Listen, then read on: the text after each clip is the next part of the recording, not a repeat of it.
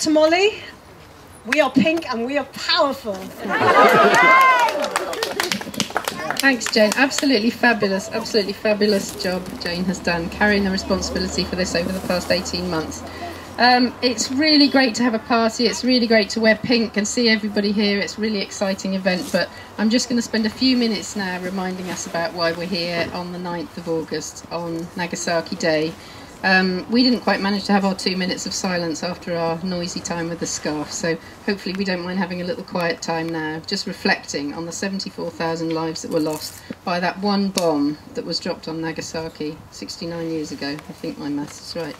And that's really why we're here. That's why we're here in this place, which is the centre of bomb making, nuclear bomb making for our country. Because one of the things we're saying today is that that type of weapon is just immoral. We should not have them in this world, and we should not have them here in this country.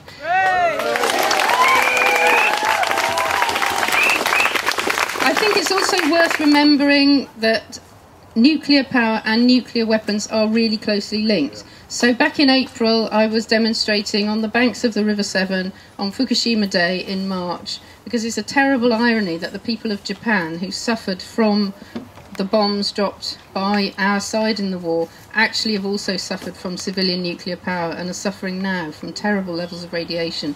And we mustn't forget that connection, because the nukes are coming back at us. They're coming back persuading us that they've got the answer to climate change. We've got to stop them building the next generation of nuclear power stations. And our job... Yes. Yeah, thank you.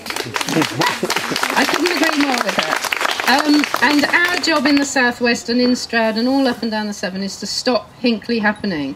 I feel that one of the reasons I've been sent as an MEP is to stop Hinkley being built.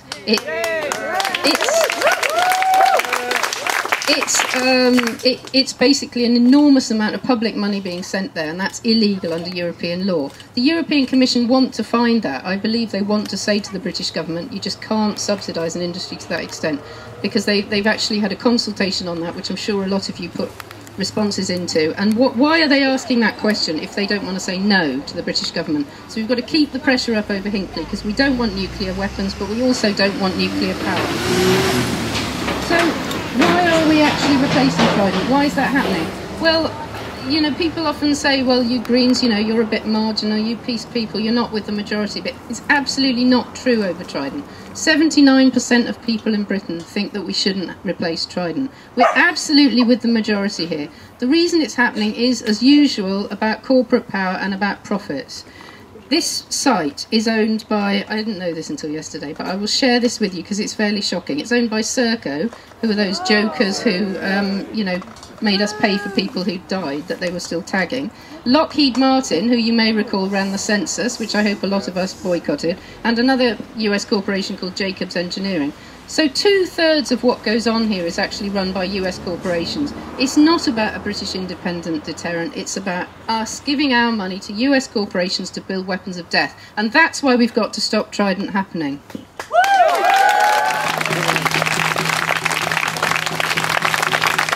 And the other thing I want to remind us of today is the relationship between the arms trade and the conflicts we see in the world. Because people often say, oh, well, nobody wins out of these conflicts. But that's not true. Because the people that make the weapons, make the bombs, make the guns that are being used in Ukraine and being used in Gaza right now, as we stand here, those are the people that are driving this endless machine of death. And those are the people that we have to stop.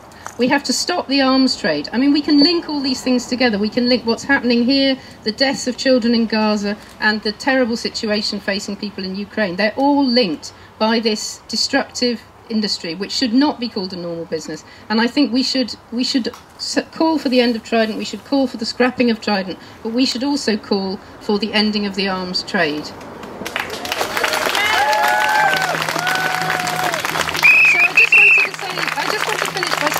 To embarrass my daughter and raising the energy a little bit as well, hopefully, because I'm sure a lot of you here were Greenham women in your time, and I know I was. Yeah, woo! You see, it's very true that Greenham women are everywhere because they're here today. And I just wanted to say that it's particularly nice for me that not only are Greenham women everywhere, but Greenham women's daughters are everywhere, and they're here today as well. Woo! That's all. Thank you very much. Enjoy the rest of your day.